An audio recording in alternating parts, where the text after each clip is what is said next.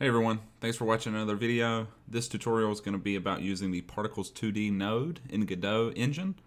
I'm going to show you how to make this really simple but really cool rain particle system. So you can see the example just playing on the screen here. I'm actually going to delete the particles node that I've created and we'll start from scratch and hopefully rebuild this. So this is the particle. You can actually see the particles falling in the editor as well. So I'm just going to delete the node. And we're going to start over. I've just got this black rectangle and a label with rain, rain, go away on it. So add child node. We can search. There is the particles node. We want the particles 2D just because that's how I have this project set up. Now if I pull this over and zoom in on it, nothing's happening right now, but we are up in the editor. So we're looking at it in the inspector and it says emitting, but nothing's happening. The first thing that we do is we go into process material. The material is empty. If we click on it, it's like a lot of other things in Godot. We just have to create something new. I'm going to hit new particles material. As soon as I add that, we can already see something's falling. This is the basic starting point for all particle systems.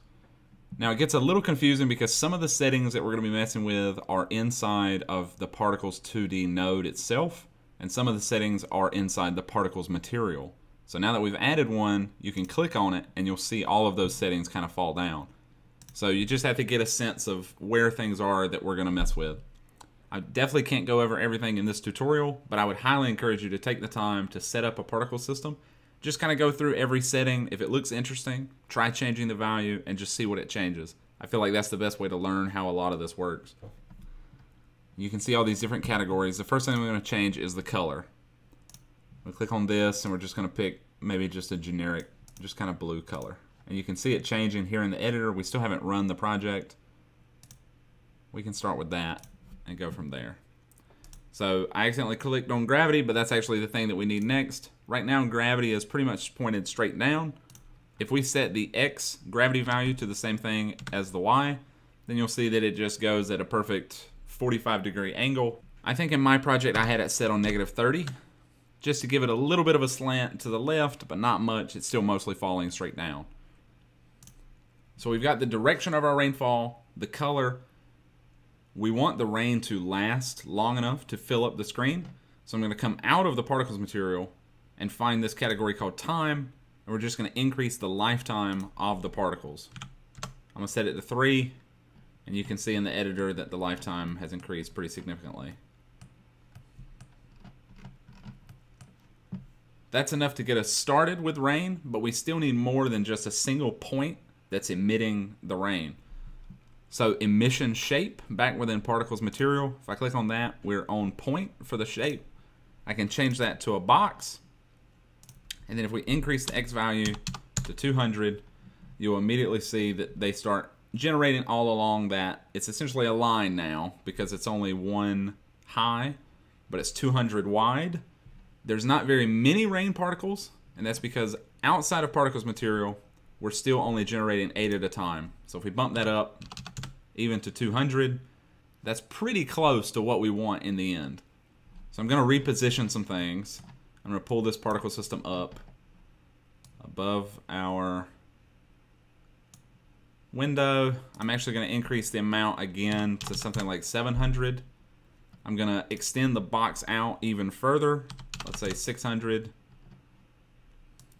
have to keep in mind that as you increase the size of the box that's emitting, you also want to increase the amount because the rain's becoming less dense. You can see it's still not quite hitting the bottom of the black rectangle that we've created, so we want to increase the lifetime. Let's go to 3.2. I guess that's not enough. 3.5. I guess there's not a huge reason to be conservative, so 4.5. The rain's still falling very slowly. You can see it speed up a little bit as gravity kind of takes its course, but we do want to speed it up. We don't have to increase the gravity in order to make it fall faster.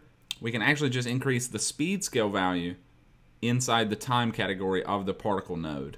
So if we take the speed scale and we go to 2, then it's falling twice as fast.